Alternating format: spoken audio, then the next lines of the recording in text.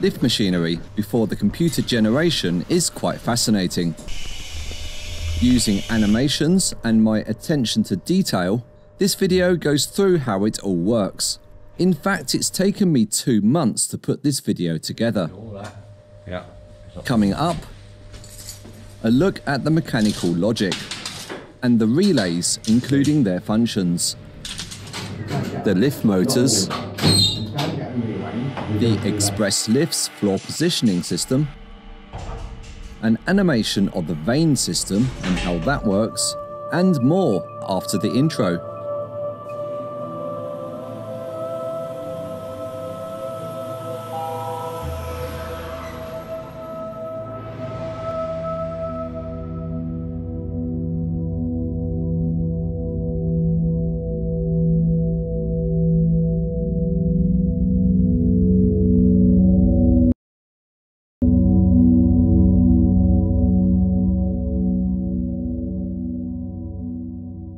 These lifts were installed by the Express Lift company back in 1968. Today we are here with a lift engineer. Previously, we had a look at the lifts and the lift shaft. To see part 1, please click the link at the top or see the video description. If you've not seen my channel before, then I'm passionate about editing my videos to be as interesting as possible, and this is why they take so long to edit. I do hope you enjoy watching.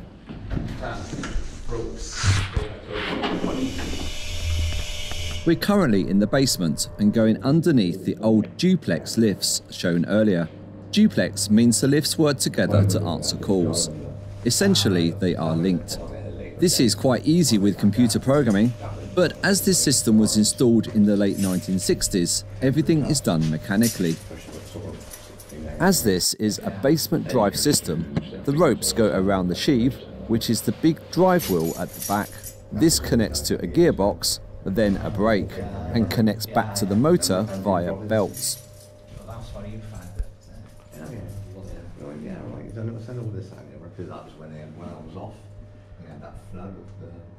The ropes go through the floor, then all the way up to the top of the shaft. Then they're diverted back down, one side to the lift car and the other to the counterweight. These ropes are from the sheave in the basement. The motor is 2-speed, and you'll see in a moment 2 electrical boxes on the side of it, which is where the controller terminates to the motor high-speed and low-speed windings.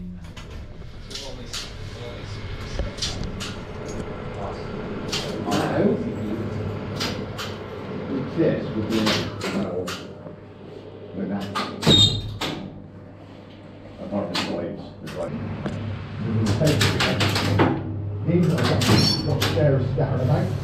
You can't get them, not more than that. You can't get them rewound, they don't do that. In a moment, I'll go through most of the cabinet, but before that, my favourite part of any old lift, the floor selector. I'll explain how it works. After 12 years. This is a different lift and it's 1-speed. As the lift moves, plates that are fixed to the lift shaft swipe through a reader on top of the lift. Just in case you didn't see them, I've highlighted the rest in yellow. The plates are called vanes and activate solenoids in the motor room. These solenoids turn a platform.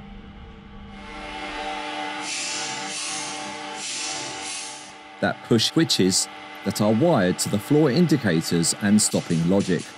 If a call is present on the floor that the lift is approaching, then the first vane triggers a stop.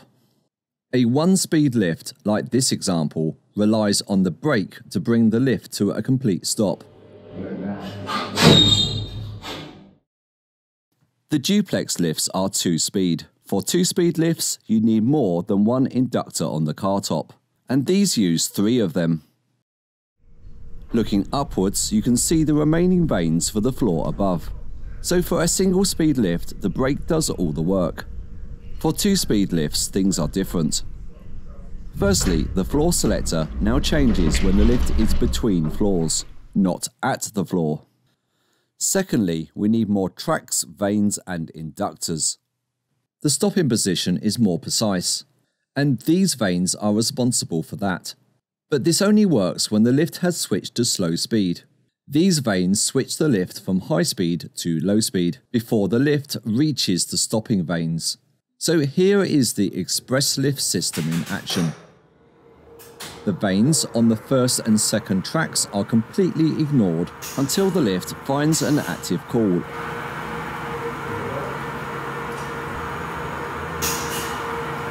This activates relay 80, stopping relay. The slowdown vane activates relay 46, which switches the lift to slow speed. At the overlap point, the lift is brought to a stop.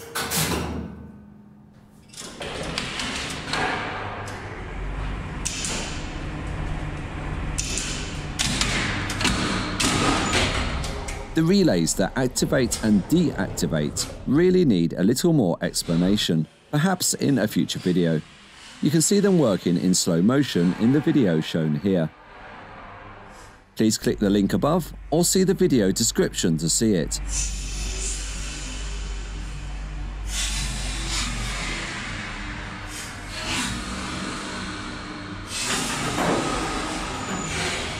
But even for a 2-speed lift, it's the brake that finally brings the lift to a complete stop.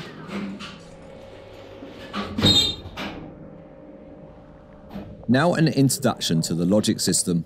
At the top is a graphical representation of the relays the lift engineer is pressing. These are the landing call relays. The lift engineer is essentially pressing them from the cabinet instead of on the floors. Where it is, it will take that call. But that one will.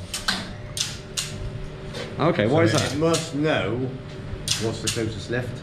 I see. Even though I'm forcing the lift, the call in there, it's just out itself that that one is closer to that floor. Even with all this old logic, it's So you put in a landing call on that one? yeah.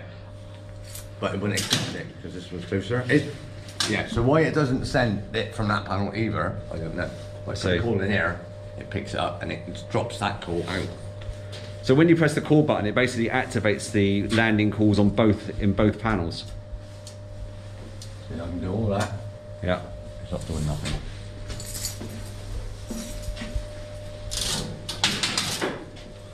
See.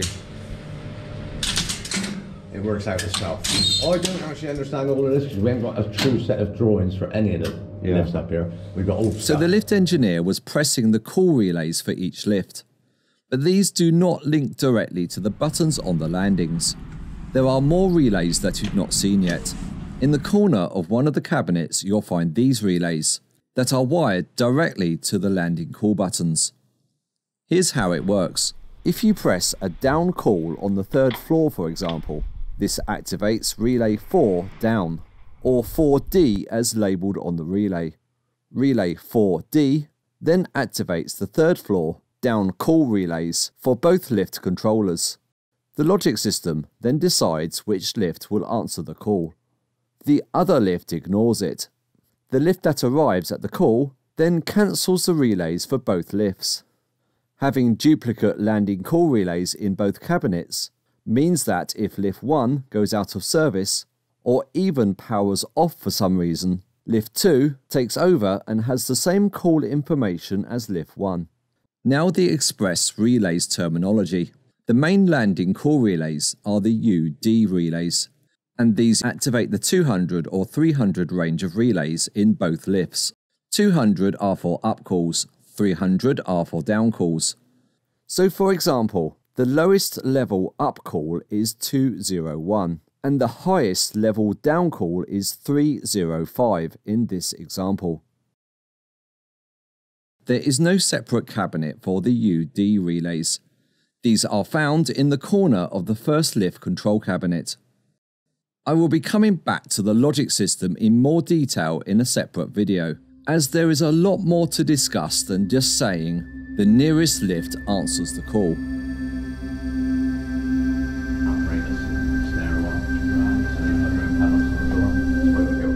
We now have a look around the cabinet. With help from Pete Lomas, I've labelled every single relay with its function. I've included a brief period where you can pause the video if you want to read everything properly.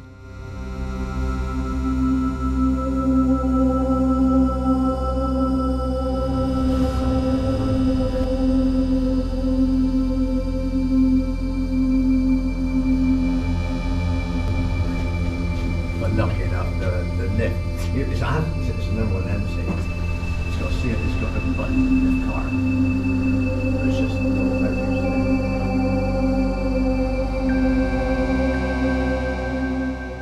The F and G relays. These activate each time the floor selector pulses in, then out of a floor. The G relays represent the lift's actual position. When the lift is travelling, the circuitry needs to know in advance whether the lift is stopping or not at the next level, and the G relays do not provide enough notice. This is where the F relays play their part. The F relays step ahead of where the lift car is. If the F relay finds a call on the next landing, relay 80 is activated, which initiates the stop ahead of reaching the floor.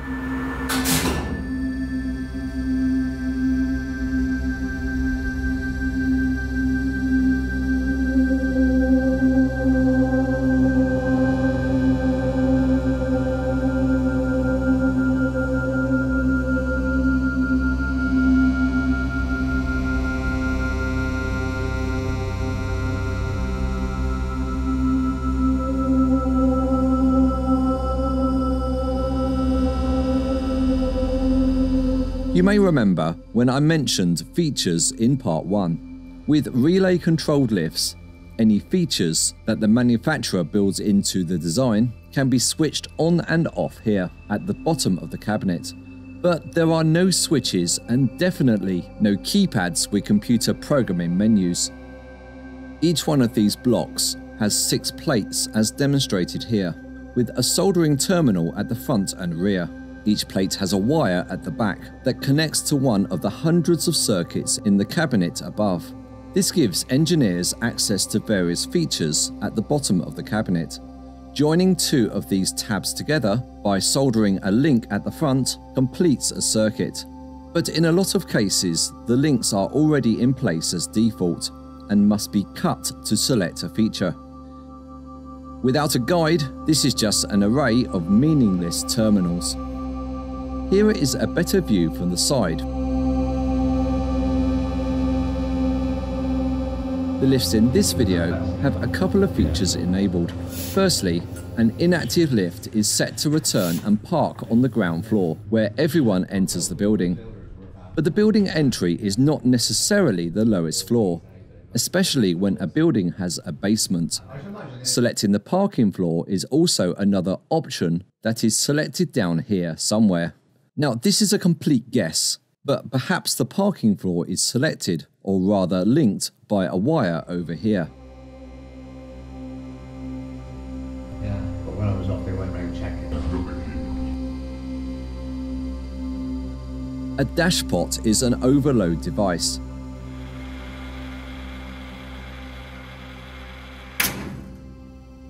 It's quite simple in operation, but I think it deserves an animation and a separate video to show you how it works, as it's quite an interesting device. Please check the video description to see it.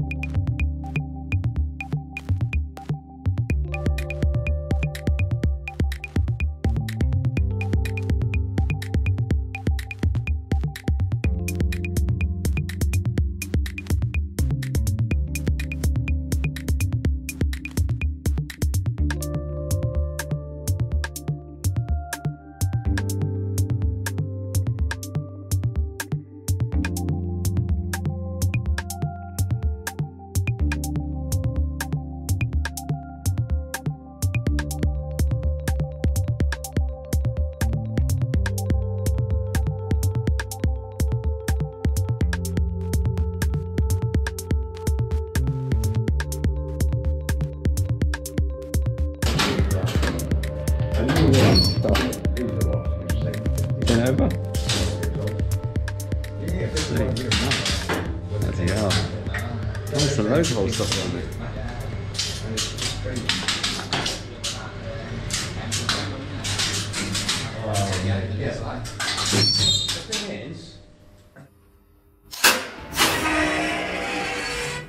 The video you've just been watching would not have been possible without the work of LIFTTRACKER. Like me, LIFTTRACKER goes out of his way to bring you some really unique and interesting content. Please visit LIFTTRACKER by clicking the link in the top right at the end of the video. I spend a lot of time and effort editing these videos. Quality, not quantity, is our motto. If you've enjoyed watching, please consider subscribing to the Mr. Matt and Mr. Chay channel. And thank you very much for watching.